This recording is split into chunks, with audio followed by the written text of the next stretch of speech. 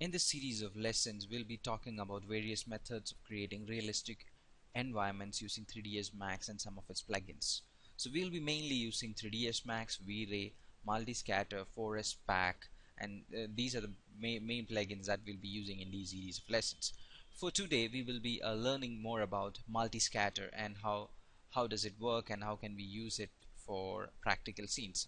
And this is the example scene which I have created using Multiscatter. So here in on a terrain, I have scattered some grasses, some bushes, and some various trees, so that it looks altogether like a forest. And I have added a V-Ray fog that can add a little more realism, and did some color correction and After Effects. So we'll move before we doing this scene. We'll move on to a basic scene, so where we can understand the basic options and tools in Multiscatter. So we'll talk about the basic parameters which are required to create something like this. So I'll move on to 3ds Max and close this, and move on to 3ds Max, close this. So I have a very simple scene in 3ds Max where I have one tree and couple of grasses and flowers here. These are the objects I want to scatter on surfaces, and I have made some surfaces as I have a plane, I have a teapot, and I have a spline too. So what I'm doing is I'm creating a multiscatter. Okay, when I go to objects and pick multiscatter from here, so I have two options, basically either uh, directly populate multiscatter on a surface, or you can paint on a surface. I'm most of the time I use this option, so I pick it and create this icon over here. This more icon over here, I'll move it somewhere here. And so by default, once I select an object and create it, multiscatter will make sure that that surface is selected as a distribution surface. So you can later choose whichever surface you wanted as a distribution surface. As of now, I'm picking a plane itself, and I wanted an object to be distributed. So here on the first basic parameter is that scatter objects. I need to pick one or multiple objects to scatter. So now I'm picking a grass object here. Just picked a grass. Okay. You can see that I have a couple of grasses scattered over here, very few in number as of now. So if I render it, you can see that I have very few grasses scattered here and there in that. So what we have done is we have just picked up multiscatter, and normally I select an object. As of now, I haven't selected. If you haven't selected, you need to pick a surface. You pick the surface once. Then what you need to do is you need to pick a scatter object. I picked a scatter object. Okay. Now is the thing is count how many numbers you need here. So here there is something called max count. I may say that 9500. So you can see that I have more grass, and it is showed as a bounding box. It's not showed as a mesh, as because it would be very heavy to show it as a mesh. Only it calculates the render time. So just render it now. So you can see that I have now more number of grasses here in the scene. I don't have any lights or shadows as of now, so it may not look that realistic, but I have some grasses um, over here on that. So I may increase the number a little more. I just need to go here, say that I need 2000. Okay, so I have more number, a little more number of grasses over there. So now if I wish, it's only a single grass. I wanted some flowers in between. I need maybe some other variations in between. So what I could do is I could pick a second object. I'll just say that I need to be this flower to be picked. So now I have two objects which are scattering here. That is, one is my lawn grass as well as my common flower. So I just render it once again. I can see a lot of flowers. I have grasses too, but this is an equal distribution. What is happening now? I have now almost equal number of or equal possibilities of grass as well as flowers. I don't want so much flowers. I need very less number of flowers. I need more of grass. So I have a I have grass and I have a common flower, and there is a probability here. So I have 100% probability for grass and I have 100% probability for flower. I would say my probability of flower is 1%. So, and I would render it again.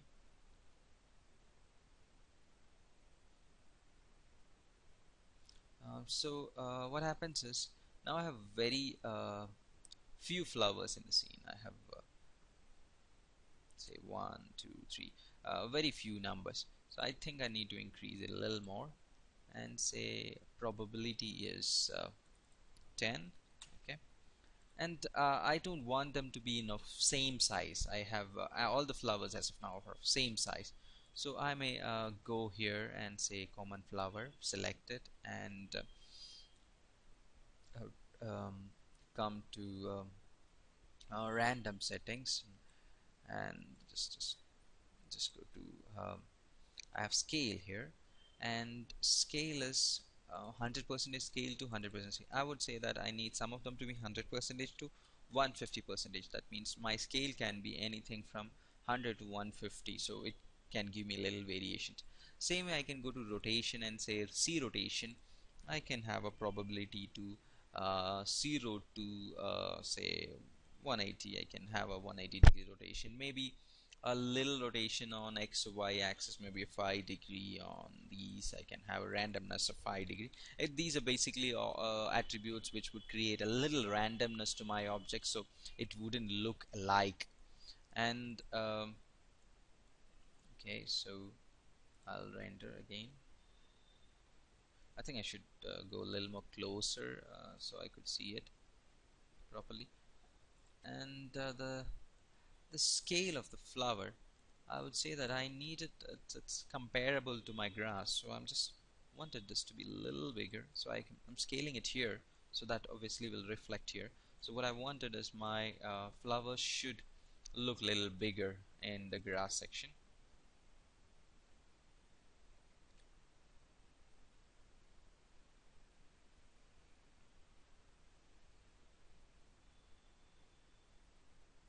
So now I have some flowers which are popping up, and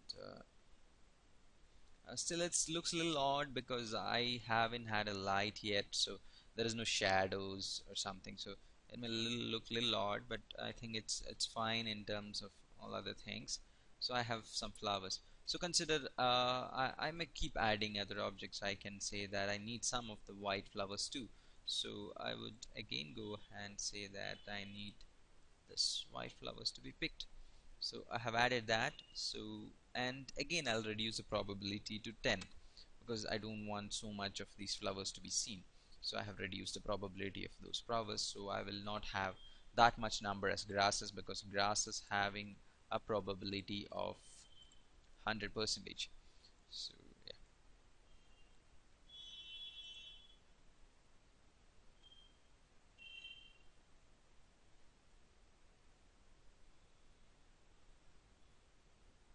And I think even I have to work on the scale of those objects a little, because uh, they can be very small as of now. I'll check that because I'm not able, I can see, I guess maybe textures are not connected.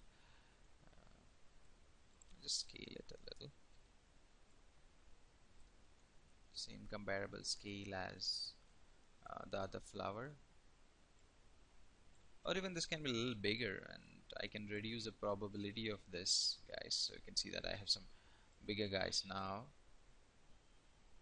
Okay, and what I do is I'll just say that I need it to be 5%, and so I have some big guys, and this is too big, and I will just scale it a little down.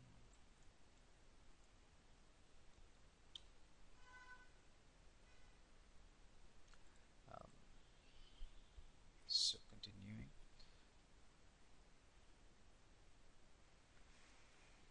yeah, I have now those flowers are also there. I think it's not looking that great at this company, so we'll just remove them and add some grasses over there, some other things, something like this.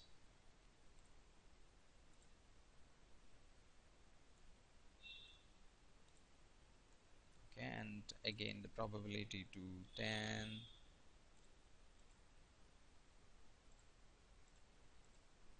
Okay, so I'm just adding a light so it can look a little better. So I'll take a V-Ray sun as of now,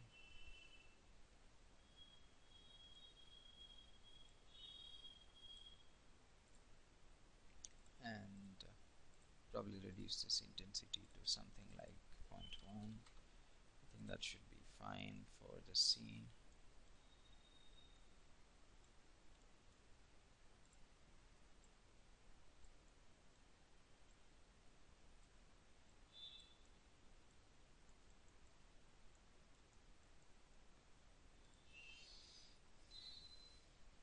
That is a little high, I believe.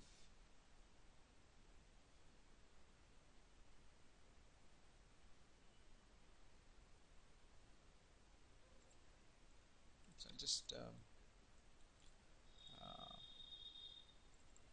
0.05 with uh, my indirect illumination turned on, but make sure that I'm doing it in a very low irradiance map so that I can see the results faster.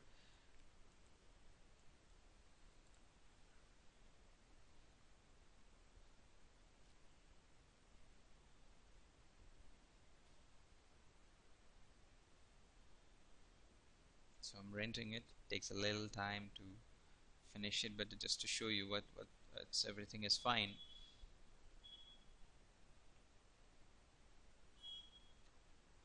So this is, we are done with the basics of almost we have covered the basic set parameters and settings of multiscatter. So we can see that now with shadows and everything it's looks far better, and but the quality settings are very low, so it may still not look that great, but it's fine to just to see, just to preview.